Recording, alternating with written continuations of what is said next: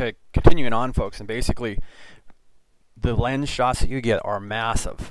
I mean, it's amazing how big and wide out that the lenses can shoot. Okay, so let's bleed some more truth for your eyes. Okay, I'm basically just gonna zoom, and I do all this stuff on the fly, so don't worry about fancy editing and stuff like that. But as the last video, because by the time I upload this, as you can see, the brightness that we get up by the super giants to the right, okay, and I'll blow it down at the end of just scrolling through this to the right.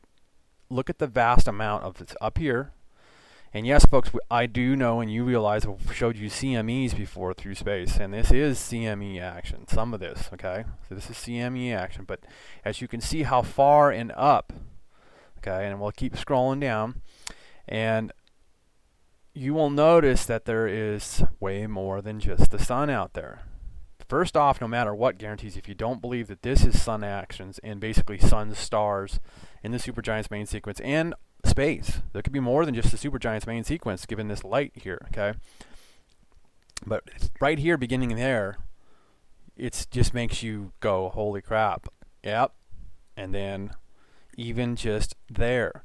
Now we're going to go to some video that's going to make you even more holy crap, and like it's, yeah, because no matter what, we know the sun is supposed to be, and I keep harping and preaching, 10 point something Jupiters, which is the biggest thing we know of a star planet in our Milky Way galaxy. And we know that basically when we see these shots, we see more than just the Milky Way galaxy, okay?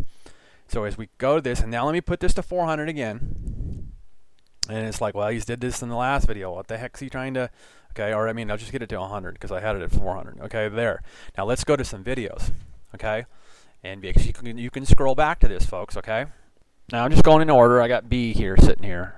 Now you're going to see flaring here off of B. Okay, and then you also will see what you see that you are seeing below, because we know what the sun is. Basically, they're letting you know how big the sun is by showing you that little circle. Okay, and they have a big cover, because they're looking in, and they have a laser that'll end up finding the sun every day. Okay. Now I'm pretty sure that we probably went through, and I think that took the 22nd. Now there might be 23rd footage. I'm not sure. I just went and loaded what I had. Now remember, this is from each camera. One's ahead, and the other one's B, and this is ahead here. Now watch the flaring of the sun. And I won't even put my cursor up there. Okay. And you can realize that the idea they're showing you how big the sun is by that little disc. Okay. Now that's what's coming off the sun. Okay. Now, we may just be getting footage of just the sun, but it's starting to look, as you watch here, that, and I am not psyops, not trying to cake bake or fake anything into your mind. Your eyes are going to tell you what you think you see and so forth and so on. Now, we could just be getting all separated layers just shot of the sun. Now, we know they have to use a laser to find the sun every day, okay, and just boom, they turn it on, bam, okay, there's the sun. Shoot the footage. The satellites are aligned to look at it, and then they propagate out of their lens shots every day of what, okay, this is the sun, moon, and then they have layers, okay? Yes, Venus has given us a pretty good show, because you can go research Venus. I'm not even going to show data on it, but I pretty much know that Venus and Mercury are pretty much not much bigger than the Earth, if they're even that, okay? So as you can see, with all that CME action, all the, whatever... what we have, our coronals, our hemispheres, everything distance in our coronal that protects us here on Earth and keeps oxygen, the trees help us breathe. The trees die off and the green dies off, we're screwed, folks. We'd have to grow it back. That's why seeds are so important, and that's why everybody has certain concerns about certain things about seeds is very important, because we can't just have it all die off. All right, because that gives us oxygen. If we don't have trees and greens, we don't get oxygen produced here. Water has oxygen. You know, I'm not going to get hydrogen. I'm going to start doing a science class. Screw that. But the idea that, and we know, I've went to some symposiums and heard some symposiums and talked to some damn smart scientists. The idea that as long as we have our atmosphere, we're not going to lose our moisture. You boil water, the moisture will be hanging on you all over your room. It'll be on the roof.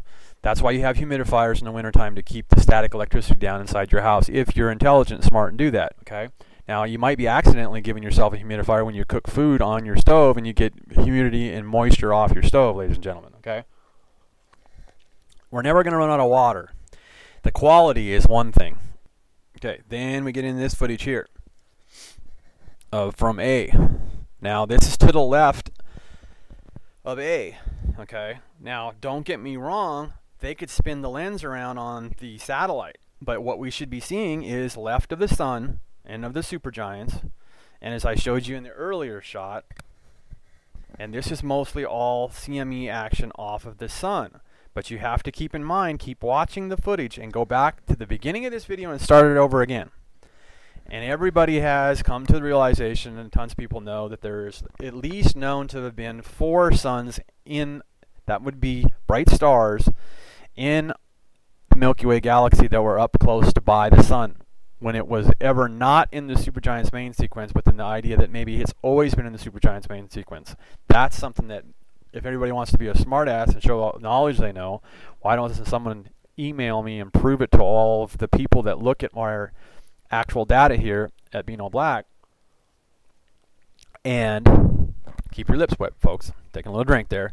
So anyway, knowing exactly how long the sun's been in the supergiants. Has it always been in the supergiant's main sequence? This is just always, and we know that there is 100 stars, 101 if you want to include the sun, and the sun is a star, and the Earth was a star at one time and died off, okay? And we cooled off, and we have a volcanic magna inside us, and the idea that every time a volcano goes kaboom, it is basically giving us ash to cool the Earth, because the sun and the supergiants, where we are going through time and space, this has happened more than once.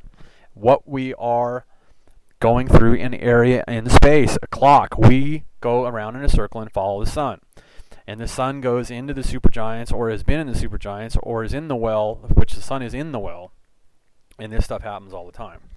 So let me give you some more footage of, and I'll see if I can get to 23rd, but I'm not even going to worry about that too much. Now, what's very interesting on this one is, if you can see up here, there is very interesting star action up here to the right. Now, I'm not sure if that's what we caught on that one video that I'm not going to go back right now, but you know that on the blue background of either A or a B shot, that I ended up going like, okay, what is this up above Jupiter? Remember that video, folks? Okay. So we know the sun and the supergiants is all the way to the left. Well, even though a CME might be hitting some planet or something out in space from a giant CME from where you know the sun is to the left on this shot, no matter what, I got my cursor right here, and we got something very interesting going on and flashing. And what planet would it be that's to the right side of Saturn when you're looking at B? And wow, we got some really wild light action. Check that out. I'm just starting to notice that, folks. We have a light propagation coming through space from here. Now, we do know there's a project, and I left a little link. There's some hocus pocus BS in that, on the idea of them telling you about these solar reflective mirrors or whatever they put out there to deflect sun energy out there in space. NASA only knows the top secrets of all that. There is no man-made volcano on flipping Earth to try to fake everybody out about putting ash in the air. They're chemtrailing, folks. Everybody in America has seen it. We are keeping our air conditioner on, okay? And we make it snow when we want it to snow, and we make it not snow when we don't want it to snow. So in this one I'm basically going to finish this video out here, because you can keep watching this and listen to me babble, but check that light propagation coming up from the right. Now, the only thing I know is the idea that we don't know. Well, we know that a laser is like a pencil line, just like what you see on Saturn and everything like that. That's their magneticism of everything's dangling on a straight hairline of magneticism out, an actual straight like a laser. Okay, so when they shoot a laser up to find a planet and stuff like that from those observatories and stuff like that, it doesn't spread out like when you keep seeing this flash from on the right-hand side of the screen. You see that flash that just happened, and it's going to happen again in a little bit. See that flash? Okay, so there is very interesting something else out in space, and there's stuff happening in space that NASA needs to pick up the pace a little bit and get a little bit more for common knowledge people that have a brain and intelligence and are interested in looking at stuff, because There is definitely, and they're probably going, holy crap too, because they've had people find these little comments and this like pissy little stuff where the idea that's nothing even the size of Lovejoy and all the other ones and stuff like that, and then make a little article on something that's really small moving through space and stuff like that. What about action like this? Because basically we have some kind of massive light propagation that's coming from the lower right, and this is B, so this is behind and B. So the idea that basically, folks, when this is shooting, okay, B is from behind the sun on positioning in your mind, and just go look and research it, okay?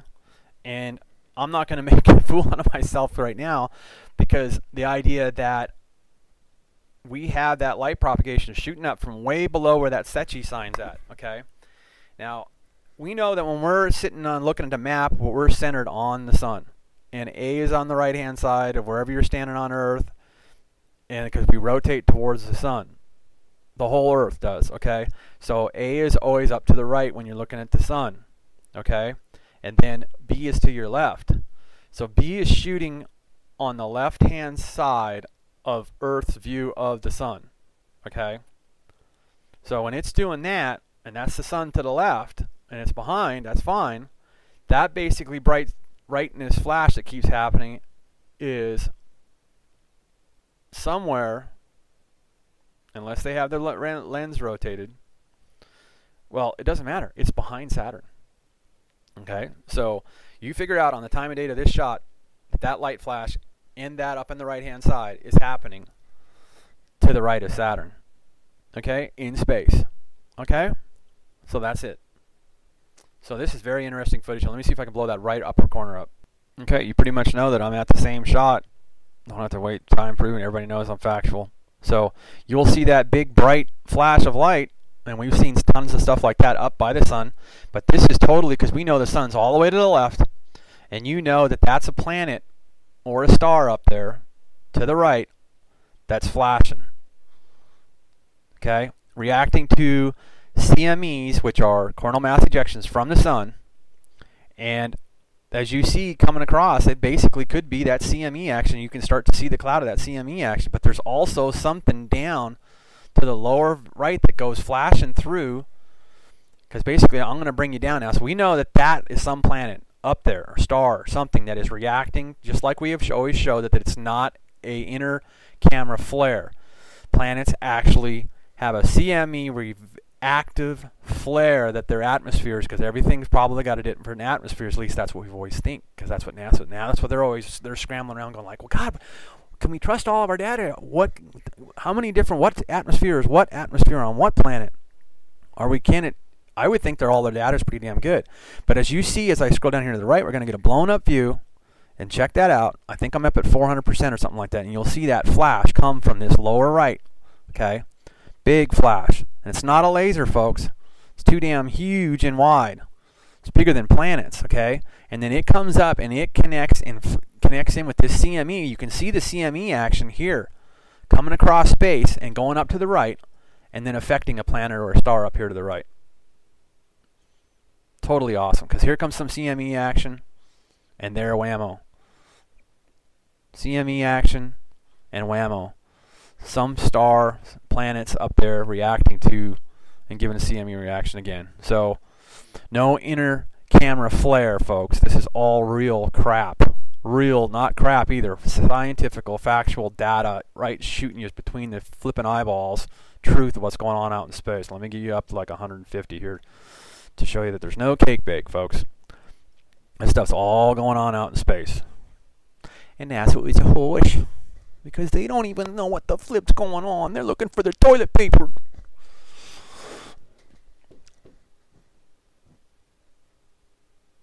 So, anyway, they know history and time of ever since like 2000, 2001 when it went up there. Well, these Soho cameras. So, and we got another one going up to look above the sun, I guess. So, very interesting action. And if it got boring with you on looking on this, basically, there's just too much crazy-ass new factual action going on out there, folks, in space. This is amazing. So, no matter what, this Earth and stuff should be over to the left, because that's sun behind, and even if you scroll it up like a tube, doesn't matter, Earth's out there somewhere. And that's our sun's the supergiants and everything over there to the left. And also a very interesting fast moving star right there. Check that out. You see that right there? That's very fast moving through a day.